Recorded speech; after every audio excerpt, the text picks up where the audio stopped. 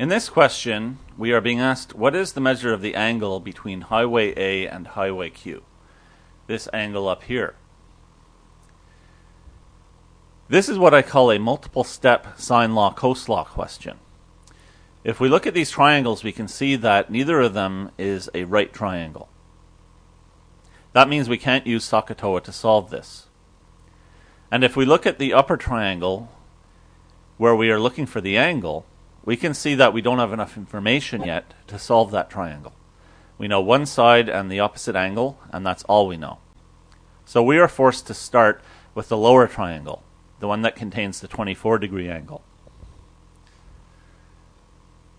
This is a cosine law situation because we know two sides and the included angle. We don't have the right information to do sine law with it.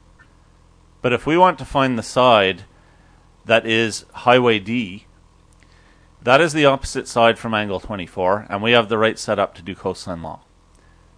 The cosine law calculations will look like this. The result is that the measure of highway D is 102.9854 kilometers if we have rounded off to 4 decimal places. At that point, we can switch into the upper triangle, because knowing the length of highway D, we now have enough information to use sine law. The sine law calculation will look like this. 100 over sine 56 degrees is equal to 102.9854 over sine of the unknown angle theta.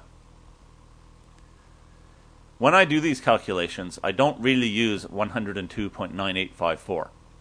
That is rounded off to 4 decimal places so that I can write it down. What I use instead is the full value, which is still sitting in my calculator. The result is that the unknown angle theta, the angle between highway A and highway Q in the diagram, is equal to 58.6261 degrees, again rounded off to 4 decimal places.